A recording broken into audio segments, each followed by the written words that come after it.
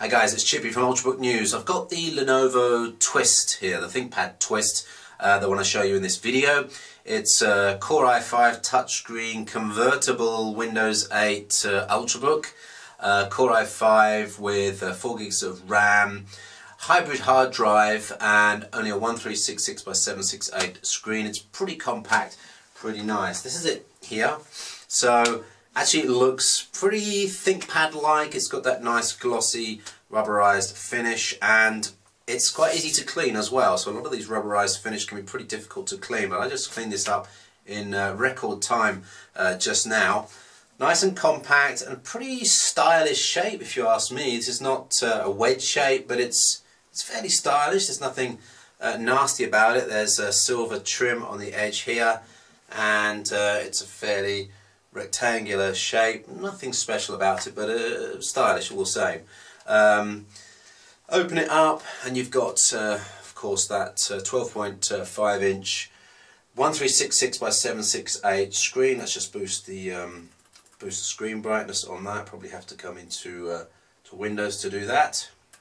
Let's boost the screen brightness, put that into Windows 8 mode. Nice ThinkPad keyboard, not backlit, and maybe not quite as good as the Lenovo Thinkpad X1 Carbon, but that's obviously a little bit more expensive in terms of price.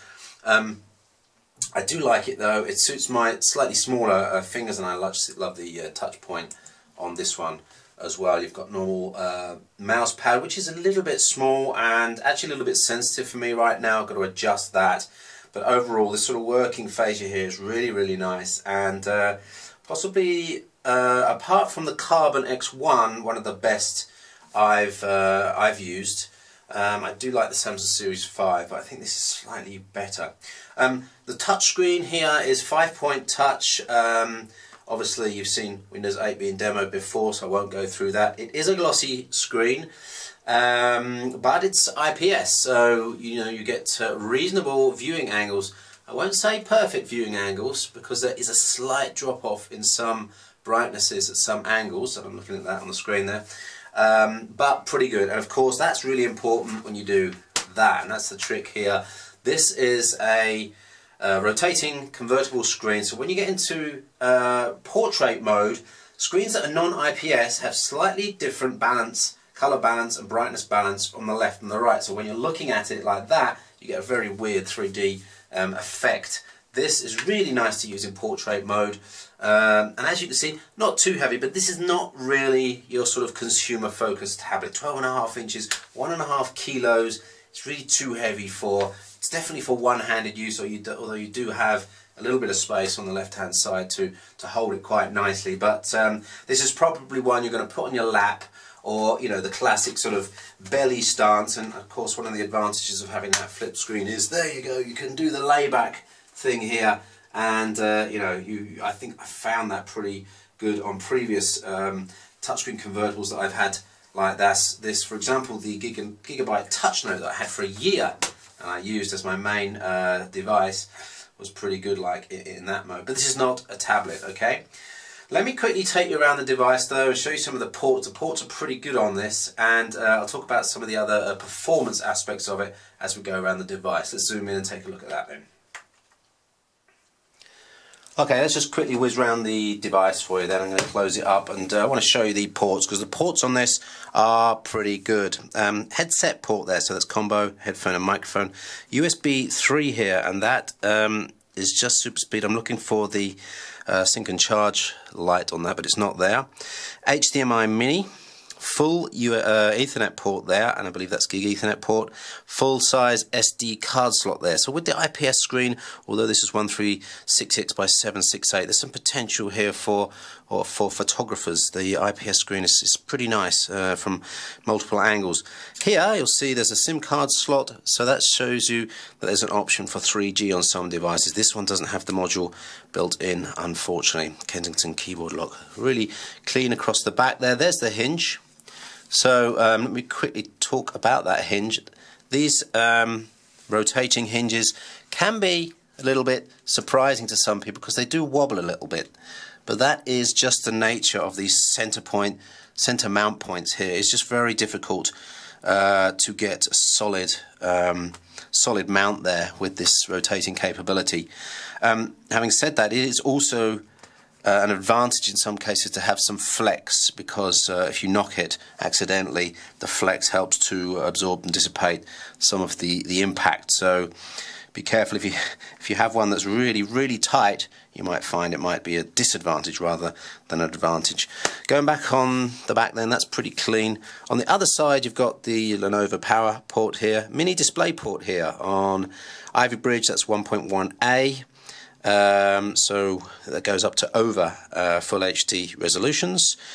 USB 3 here, and again I don't see the sync and charge light there. This is the fan output here. One thing to note about the fan output is that when it's in tablet mode, if you're left-handed, that's where the fan exits there. That's where the fan exhaust is there. So I'm left-handed, so I actually use my right hand for touching. Sorry, what am I saying? I am left-handed in writing, but I'm right-handed in holding things and using touch. I use touch wire. This is a strange method I have, but anyway, that's the difference with me. So the exit is on the left. That's all that needs to be mentioned there. Those of you that are holding it on the left, touching with the right, that's where the exit is, and that gets warm. The fan is on most of the time, but it's not noisy, and in fact, in testing this, I found out that Lenovo have done quite a good job in keeping thermals down to a good level, which means that things like Turbo Boost hang in there for an extra long time. And in fact, in some Cinebench tests, I saw Turbo Boost hanging in at 2.4 gigahertz for the whole test, and that was about 4 or 5 minutes. So, like the X1 Carbon, you can really get a lot more out of this Core i5, which is a nominal 1.7 gigahertz, than with many other devices. For example, Samsung Series 5 under battery power doesn't even use Turbo Boost. So this is tuned a little bit more for performance than for quietness or coolness. So, where was I? Yes, I was on the other side talking about the fan. Now, one thing you want to notice here is that there's a single screw access to a 2.5-inch SATA drive. In this one, it's a hard drive, hybrid hard drive, and I think there's 24 gigs of SSD on board. Samsung SSD is a separate drive, viewable in Device Manager, so obviously some flexibility in maybe installing the OS on the SSD, although I haven't done speed tests on the SSD.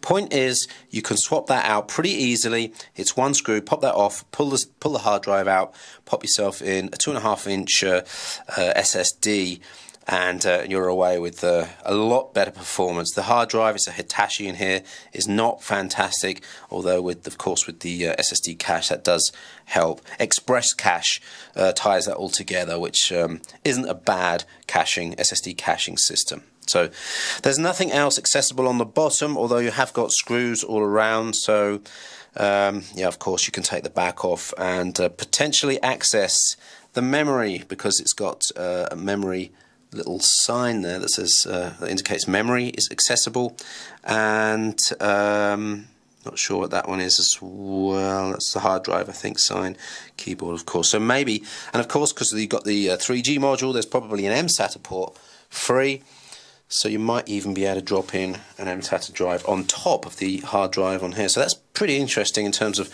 the options there. Right, let's open it up, take a look inside. So as I mentioned, keyboard's pretty good. There's no backlight on it. Function keys are reversed, so easy access for brightness, etc. There's volume control buttons on the front here. Let's just zoom in for you there. Volume control buttons here. You've got the Windows 8. Let's just open that up. You've got the Windows 8 button here, so you can get back to the menu just pressing that button there. On the right hand side, just down here, you've got rotate lock and standby button as well. So talking about screen rotation, it is locked when the screen is open, but as soon as you put it into tablet mode, switches on rotation, so you get proper rotation going on there. So that's pretty good. It prevents the screen rotating when you've got the keyboard open. One thing to mention though is that if you've got it in this mode here on your lap and you were just thinking of adjusting the screen angle like that, what happens is that the system tells Windows 8 that it's now being used as a laptop. So when you go and try and access on-screen keyboard, it doesn't pop up. What you have to do is pop that down again, and then you'll get the on-screen keyboard to pop up there. So it's a little bit of a design fault actually.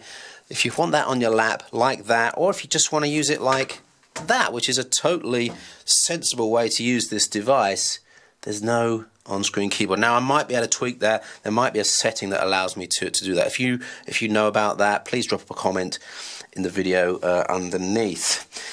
On the screen, of course, IPS 1366 by 768, which on a 12.5-inch screen isn't too bad a DPI. There's a lot worse. You can still get 15-inch devices with 1366 by 768. So the density here is actually, I think, pretty good for desktop uses. On the default settings, you can access screen buttons pretty easily, and I actually think it's pretty good. 1366 by 768 on this is pretty optimal, especially if you're mobile, especially if you're on a train, and the thing is moving around. You want slightly bigger fonts. Of course, bumping up the DPI on Windows 8 isn't fault-free, personally, I'm not too worried about this. Quite a few apps installed from Lenovo. They've got Service Center and Solution Center and Backup, and they have pre-installed Norton and a few other things. A little bit overloaded, I believe, with software. And you can see in the background that there's quite a few tasks running, 80 or so tasks. Not over the top, but you do get the impression that there's something going on in the background all the time. And of course, you've got a hard drive here, so that's one thing you don't want happening. You don't want stuff running in the background when you've got a hard drive. It really can slow stuff down to the point where it can actually cause lockups. My recommendation for the Lenovo Twist is to go for an SSD version. I've tested the hard drive on this. It's not the fastest, and especially 4K read speeds are very, very low, and will impact the performance on this device. Of course, Windows 8 is a little bit intelligent about the way it uses disks and cache, so you've got Express Cache running as well here, so after a few days you might find everything smooths out pretty nicely, and certainly today it's been a better experience using this than when I first switched it on and started messing around with it, because I did see some stutters there. So just a few other things. Wi-Fi module in here is a Centrino series, I think 2 series, 2000 series, so it's not top of the range, but the reception is pretty damn good. If I can actually just switch that on right now, I can tell you that on a 2-wall test here, we've got 4 bars for my local network, which is pretty rare to get 4 bars down here. So the antennas, which I've got up here, are pretty good on it. What else did I want to mention? There was 1 or 2 other little things. Dual array mic here, which is probably beamforming, and a low light webcam there.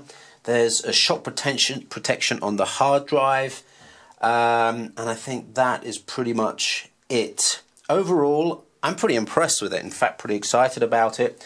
My only problem with this device so far is that the battery is relatively small. It's a 47 watt hour battery, which for a 1.5 kilogram device is not that great. For example, the HP Folio 13, which came out a year ago, has a 62 watt hour battery, so much bigger for the same weight. So clearly here, having the touchscreen and this hinge means the base unit is slightly thinner than it could be, and they've had to slim down the battery, which is a real shame.